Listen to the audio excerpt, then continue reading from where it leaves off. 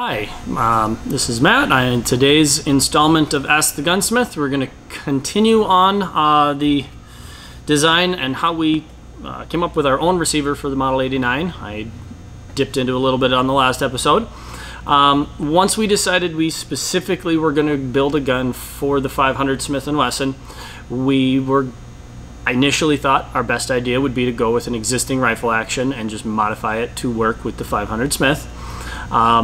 The 500 Smith is a high pressure cartridge in comparison to most other lever action, cartridges that are out on the market. Pretty much all lever actions, in a traditional standpoint, lock up from the rear, so you have more distance between your breech face and your locking surfaces, which does add its own element of stress. The 1886 and the 1892, which is kind of where we ended up landing, and I'll get how we get there. They are typically known as some of the strongest ones on the market, but the only currently existing commercial platforms were Japanese ones. The Japanese ones were strong enough, but being made in another country, dealing with importation and sporadic production, it just becomes a supply issue more than anything else. We decided to try out Marlin's. Marlin's a very good, strong action, not quite as strong as the Winchester design. We bought several of them. Marlin's usually max out for pressure at around 36 to 40,000 psi. The Marlin Express version, they can squeak out about 45, but they're not made for the 60 to 65,000 psi cartridge that we were trying to work with. We ruined a few of them in attempting to make them work. There's just the locking lug would set back. You would get excessive headspace. You'd end up with cartridge head separations and light striking eventually. With any gun that's going to grow in headspace too much, it's going to get to beyond safe and beyond functional eventually, and obviously we didn't want to do that.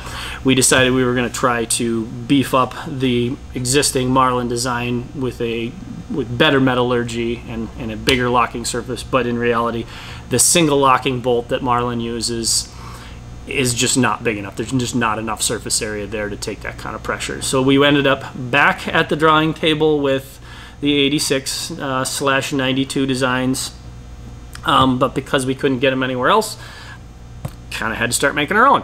So here we are at making our own gun. The 500 Smith is too large to fit into a standard Model 92, which is the Winchester pistol calibered gun. The 86 is their rifle calibered gun. So we kind of met in the middle of a scaled down 86 receiver size, but a lengthened set of Model 92 internals. The two really large locking lugs that both fit recesses in the receiver and recesses in the bolt provided us the surface area we needed to not have that headspace measurement stretch. We do have a really good resource when it comes right down the street here in Cody. We have the Cody Firearms Museum. So it allowed us to go look at the entire progression of how modern lever actions got to where they're at today. In fact, there's a few of our prototype examples in the museum. Some you can look at and some that are down in their archives, but we do have guns on display there at the museum. It kind of shows you how we designed it. We do have a cage type prototype where we laid everything out in order to get the functional reality of increasing the size of the 92 in order to fit the much larger 500 Smith.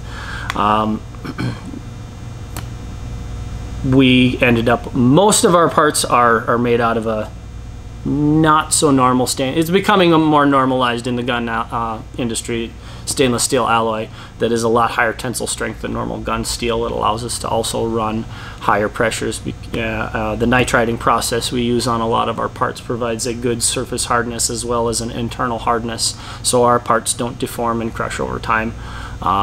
There are other manufacturers that have gotten close to 65 value. There are companies that have done the 454 Casull, which runs a really high pressure too. What we have encountered when testing some of those other ones is they they don't have the longevity of ours. They do stretch, they do move. Headspace dimensions end up changing over time, which is really a warranty nightmare when you're talking a gun, you know, that basically wears itself out too quickly. So the reason why ours is a Model 89 is because it's partway between an 86 and a 92. And if you're familiar with those two platforms, you can see the similarities. We use an 86 style gate. Most of our internals just look like really big, oversized Model 92 internals. That allows us to, we've been doing this gun for years, it allows us to do the 65,000 PSI pressure and handle it with ease, so that you really can't throw much at this gun that it, you know, inside safe specifications that this gun cannot handle. So that is where we are today with our 89 receiver, and we will see you at another episode.